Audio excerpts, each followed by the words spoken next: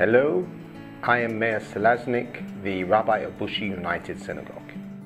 I have been asked to speak to you today about why some people give 1/10 of their money to tzedakah, to charity.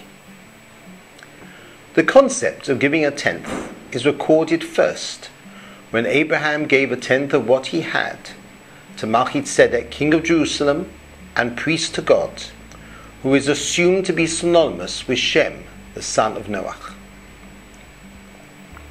Jacob, on waking up from his vision of a ladder linking heaven and earth, promised to God that should he prosper in his exile and return eventually to his father's house, he will give 1/10 of what he has to God.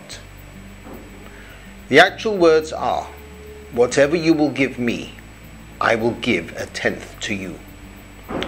Whatever you will give me may refer not just to possessions, but also to time, to setting 1/10 of one's time to God's work. In the period of the temple, more than one tithe was given. There was a tithe given to the Levites, who, having no land of their own, were dependent on the other tribes. In some years, a tithe was taken to Jerusalem and eaten there, with the remainder probably being left for the poor. And in other years, a tithe was given directly to the poor. Although without a temple, we do not have these specific obligations, the concept of giving at least a tithe to charity continues.